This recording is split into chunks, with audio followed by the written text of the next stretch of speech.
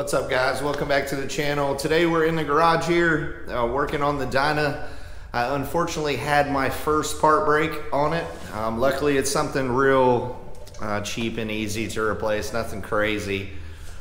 And my buddy Craig, he actually had his break in the exact same spot, and what he figured out was it's a design flaw from K&N or Vance and Hines. I forget who makes these things. I think it's K&N, but yeah, let's check out the part. So yeah, the little bracket that mounts the air filter, this little tab just breaks off on one side, and we believe that's from just landing hard from these wheelies, us being noobs and not setting it down as smooth as we should. But what I decided to go with was a Fuel Moto.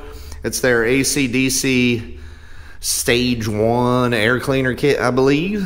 And this is for cable operated throttle body, so we should bolt right up. Fuel Moto is a really good company. I've worked with them in the past on motor stuff, and their customer service is great. They actually include some Loctite in there, which is insane. So let's get this unlocked and unboxed and see what we have to do to install it. It should be pretty easy. So here's everything laid out for you. This backing plate that holds the air filter goes on like this. This does have a gasket in between the backing plate and the throttle body. There's 3 bolts that secure this backing plate to the throttle body.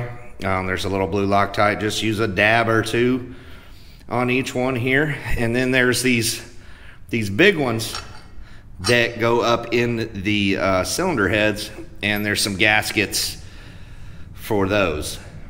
So what we'll do is we'll get all these blue Loctited up, and we'll get our gaskets in place and start assembling it on the Dyna.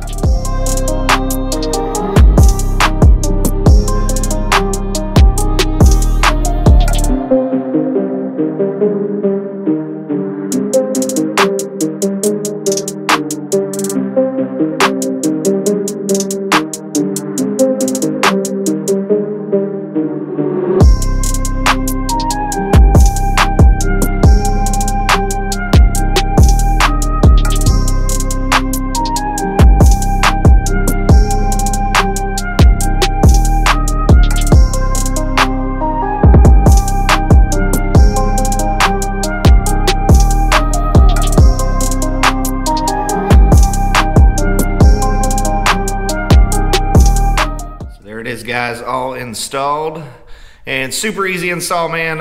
It took me longer to set this camera up and this tripod and everything than to install this air cleaner kit by Fuel Moto. It's their Stage 1, their AC/DC. What's really cool about this kit from those guys is the customer service is absolutely amazing if you ever have a problem. And they did include blue Loctite with the kit here. And all the fasteners, the big fastener here and here are all the same size, as well as the small fasteners are all the same size. So hopefully you guys learned something if you were checking out this video to learn how to do a Stage 1 kit on the Harley Twin Cam.